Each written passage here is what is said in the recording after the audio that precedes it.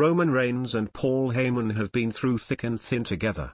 The 59-year-old WWE Hall of Famer served as the original Tribal Chief's Wiseman for quite a while, but hasn't been seen since he was kicked out from the Bloodline by Solo Sikoa. Now, the man Heyman recognizes as his one and only Tribal Chief is in a predicament, and this may force the veteran to call in a favor that comes with severe consequences. For those of you who don't know, Roman Reigns and his OG Bloodline are on the hunt for a fifth member.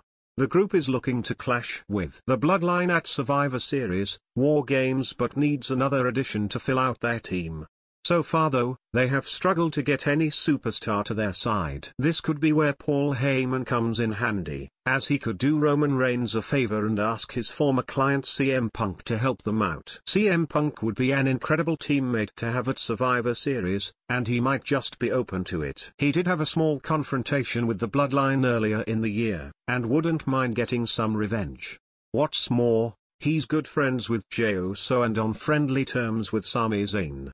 But what could be the severe consequences for Roman Reigns? Well, to put it simply, if the voice of the voiceless does answer the call, once Survivor Series is done and dusted with, Paul Heyman might leave his role as the OTC's Wiseman, and become Punk's new manager on Raw. It certainly would be a shocking twist, and will likely not sit well with Reigns.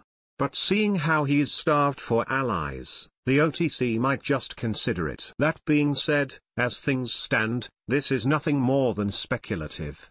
It is currently the hunting season for the OG Bloodline. As mentioned earlier, they are looking for a fifth member. This week on Raw, the fans got the first taste of their recruiting capabilities. While Roman Reigns was nowhere to be seen, he did send Sami Zayn, Jey Uso, and Jimmy Uso on a mission. Together, the trio approached several superstars over potentially becoming the fifth member at War Games. Unfortunately, they were rejected for the most part, with Kofi Kingston, Rey Mysterio, and most notably Seth Rollins saying no. However, Jimmy Uso did manage to get into a conversation with Bron Breakker, the results of which are yet to be revealed. Either way, the group needs to work fast. After all, it would not be ideal for them to head into Survivor Series a man short.